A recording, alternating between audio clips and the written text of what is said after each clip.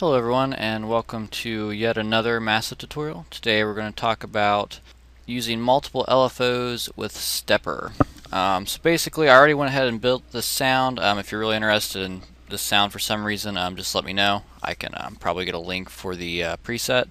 Let's go ahead and hear that real quick so we know what we're starting with. So it's just a normal wobble LFO bass. And basically what we're going to do is change the LFO speed using multiple LFOs, and what's going to control that is actually the stepper. We're going to talk about that in just a minute. Let's get started. Right now, obviously, LFO 5, as you can see here, is at a 1/8 ratio, controlling the cutoff on both of these.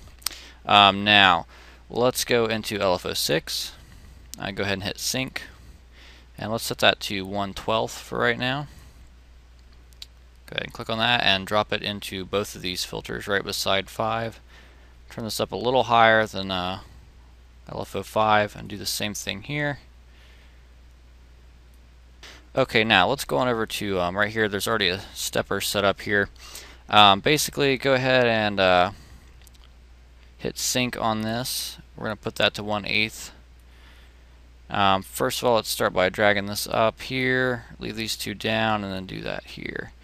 Now basically the idea behind this is once we get this all working, when as this goes across, when this is up, you're going to get one of the LFO speeds, and then when it drops down, it's going to use the other LFO, which is at a different rate. So let's go ahead and I'll show you how to do that. Take this stepper and drag it right here in both of the filters. And then right below, you should be able to see here there's an SC here, which stands for sidechain. Go ahead and click on that and click it on here also. Now let's go into LFO 5. Let's turn that amp all the way down and drag the stepper here and drag that all the way up. Now go into LFO 6, do the exact opposite, so leave it up, drag this in and drag it down.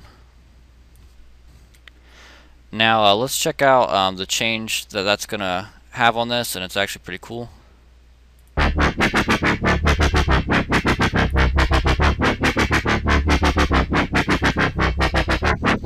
Okay, so as you can tell, as this went across here, it changed the speed between the 1/8 and the 1/12, and of course that opens up a lot of possibilities. You can change those all around, do anything you want. Another cool thing that I'm going to show you is you can actually use stepper here to change the pitch also. So let's just put this in each one of these and pull it up however much you want. I'm going to do mine at 3 here.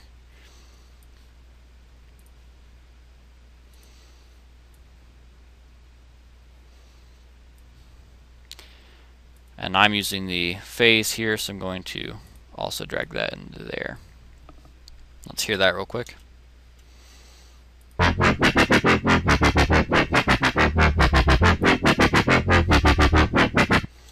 that's very useful, and I'm going to do more tutorials on stepper and all the things it can do, but as you can tell, if you have one note that's playing, it will actually change the pitch for you, and you don't actually have to put that in the piano roll.